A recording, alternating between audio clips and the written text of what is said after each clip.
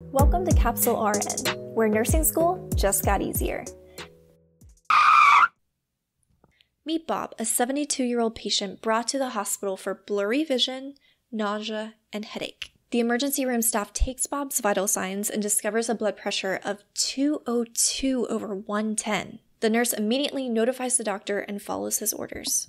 What are possible complications of Bob's high blood pressure if not treated immediately? Is it A, kidney damage, B, aneurysm, C, stroke, or D, all of the above?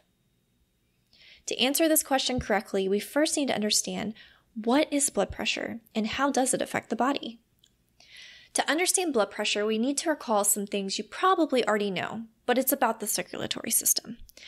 Oxygen-rich blood exits the heart and enters the blood vessels to carry oxygen to the rest of the body. The pressure this flow of blood exerts on the walls of arteries is what is called blood pressure. Now, there are two things that determine blood pressure. One is the amount of blood pumped out of the heart, and two is the diameter of the blood vessels. Let's talk about each of these. First, the amount of blood pumped out by the heart. What we mean by this is best understood by looking at two scenarios. In scenario A, the heart is pumping out less blood, so there's less blood in the vessels as well. Therefore, there's less pressure on the walls of the arteries, and because of this, the blood pressure number is going to be lower. In scenario B, however, the heart is pumping out a lot of blood, which fills the blood vessel space up more, causing the pressure on the artery walls to increase. If the blood pressure were taken in this scenario, it would be higher. The second thing that determines blood pressure is the diameter of the blood vessels themselves. If there's plaque buildup or a narrowing of the arteries because of poor health or lifestyle choices, the blood has less space in which to travel within the vessel. Less space means more force on the walls of those arteries, and therefore the blood pressure is going to be higher. Let's go back to the basics. Blood pressure is written as two numbers. One number on top called the systolic blood pressure, and one number on the bottom called the diastolic blood pressure. What do these two numbers actually mean, though? Systolic blood pressure is the maximum amount of pressure in the artery that occurs when the heart is beating or pumping. In other words, when the heart is in the process of actually pushing out blood into the rest of the circulatory system. And remember, if there is more blood being pumped out by the heart, it fills up the vessels so they are fuller and experience higher pressure. The diastolic blood pressure, on the other hand, is the minimum amount of pressure in the artery that occurs when the heart is resting, or in other words, between heartbeats. There's less blood flow and pressure in the vessels at this phase since the heart isn't actively pushing blood into the arteries when it is resting. Practically speaking then, the diastolic blood pressure number will be lower than the systolic blood pressure number since there's less pressure in the diastolic or resting phase than in the systolic or pumping phase within those artery walls. Next, we're going to talk about blood pressure categories because as nurses, we need to mentally know how to categorize the blood pressure readings we take on our patients. There are two things I wanted to mention before talking about these blood pressure categories. And the first is that we're going to be talking about adult patient, not pediatric patient, normals and abnormals. So just make a note of that. And then secondly, I want to note that we're going to be focusing on systolic or top numbers for these blood pressure readings, not so much the diastolic readings. I've just found that it's easier to hang your hat on if we just talk about the systolic. First off, let's start with this. What blood pressure number is too low for an adult patient? If you set a systolic blood pressure of less than 90, you are correct. Hypotension is a systolic blood pressure of less than 90. However, we don't want to wait till our patient is 90 or less on the systolic before we're starting to think about this. We want to look at their trends and see if they're trending down and are getting closer to 100 and then inching even lower than that. We want to take note of that and be proactive and notify the doctor and see what we can do about those things ahead of time rather than waiting till it's later in the process. The next blood pressure category after hypotension is a normal blood pressure range, which is less than 120/80. That is a number that it's helpful to memorize the systolic and diastolic just to be able to hang your hat on and orient every other blood pressure around. Once the systolic blood pressure has reached 120 or above, however, we do now call that elevated blood pressure. That's not something to panic about, but it is something to note. And a primary care provider is going to be working with the patient to help educate them on lifestyle changes, diet changes, things like that, that will help them bring their blood pressure back down to normal range. Now, the next two categories are stage 1 and stage 2 hypertension. Hypertension is high blood pressure. Hypertension has an acronym of HTN. And in 2017, new guidelines were released that said that high blood pressure starts at 130 and above. This is a change because it used to be higher before they called it high blood pressure. So stage 1 and stage 2 hypertension are something that a primary care provider very well might be treating with medication, as well as continuing to encourage lifestyle changes like diet changes, exercise routines, things of that nature. The last category is hypertensive crisis, which is when a systolic blood pressure is greater than 180. And this is an emergency situation in which a doctor needs to know if a blood pressure is 180 or above, or really if you see a trend where it's 160s, 170s, getting up there, you should go ahead and notify the doctor to make sure they realize that it is getting to that point where they need to give orders so that you can act in the best interest of your patient to help bring down that high blood pressure to a more manageable number. Next, we're going to talk about some do's and don'ts of taking a blood pressure, because if you don't do it correctly, then you might not have an accurate number and your results will be skewed. The first do when taking a blood pressure is do measure the blood pressure after a patient has rested 5 minutes or so. Movement increases blood pressure. So if you take a blood pressure immediately after a patient has walked or come into a clinic, then their blood pressure is going to be higher than their normal, and you need to give it time to get back to their baseline. The second do is do have a patient sit or lie with legs uncrossed. Don't have them standing up, but when they're sitting or lying down, make sure their legs are not crossed, because if they cross their legs, it does increase blood pressure. Third, do make sure the patient is not talking. Talking as well increases blood pressure. Fourth, do use the proper cuff size. And this is very important. Too small of a cuff will cause a higher blood pressure reading than is really true, and too big of a cuff will cause a lower blood pressure reading than is really true. So it's very important to use the right cuff for each patient. Lastly, do elevate the patient's arm to heart level. Remember that blood pressure changes depending on how much blood is in the vessel. If the arm is lifted higher than the heart or hung lower than the heart, the blood volume changes due to gravity, and that can affect the accuracy of the blood pressure number.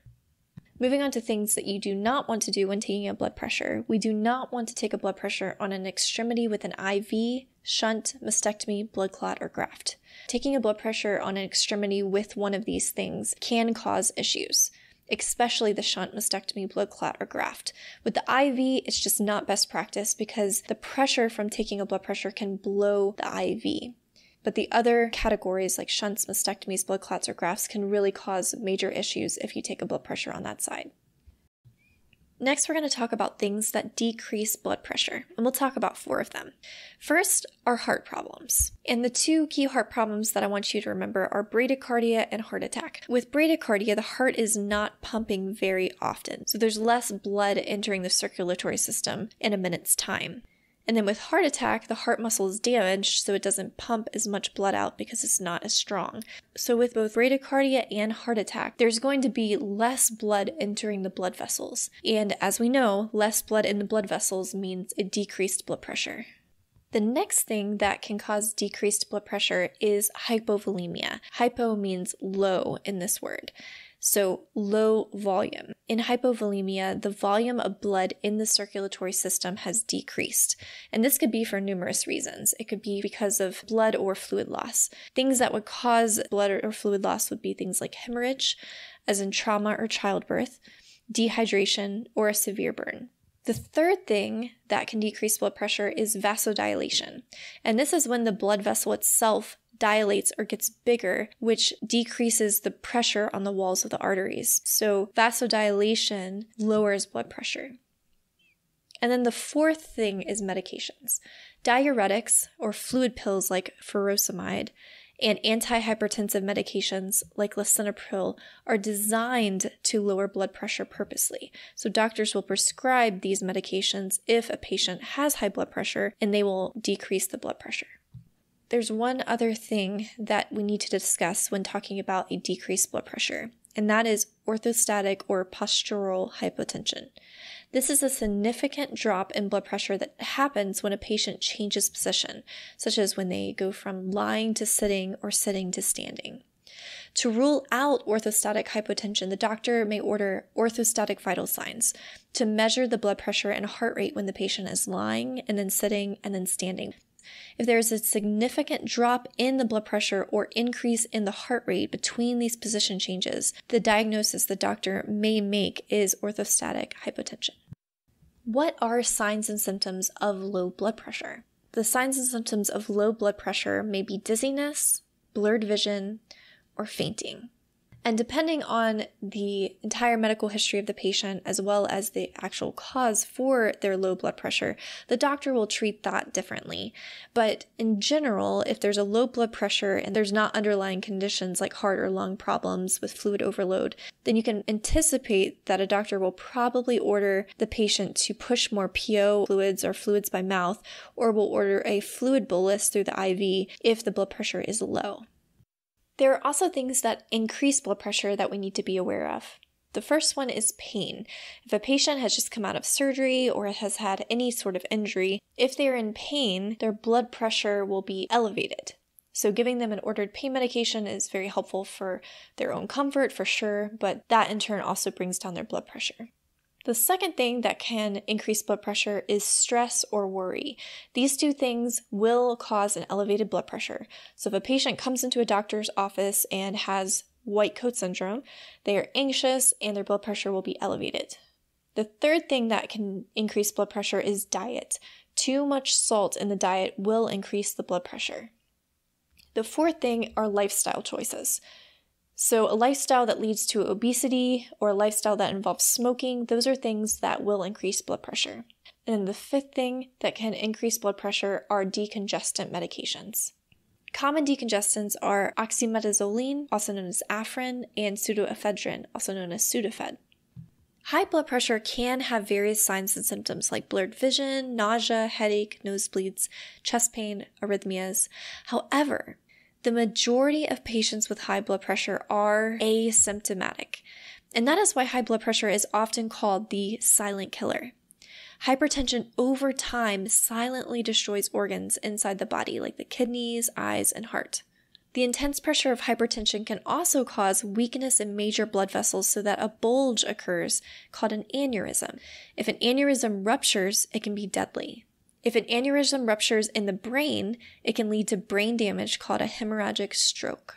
Again, treatment for blood pressure issues will vary depending on the cause of the blood pressure problem and the full medical history of the patient. But we do want to anticipate for high blood pressure some possible treatments the doctor may order. So depending on what the issue is, the doctor may order pain medication, emptying the bladder because a full bladder can increase blood pressure, slowing fluids, limiting salt, or giving a diuretic or antihypertensive medication to bring the blood pressure down. In addition, if your patient asks you how they can lower their blood pressure naturally through their lifestyle, some things that you can suggest are exercise and weight loss, limiting their salt intake, limiting their alcohol intake as well as their caffeine intake, quitting smoking, and getting adequate sleep and relaxation. So what about Bob? Remember him? What are possible complications of Bob's high blood pressure if not treated immediately? Is it A, kidney damage, B, aneurysm, C, stroke, or D, all of the above? If you said D, all of the above, you are correct. High blood pressure can have all of these effects and more. Thanks for being part of the Capsule RN community. If this video added value to your studies, please hit the like and subscribe buttons. We are excited about releasing more and more content in our continued pursuit of making nursing school easier.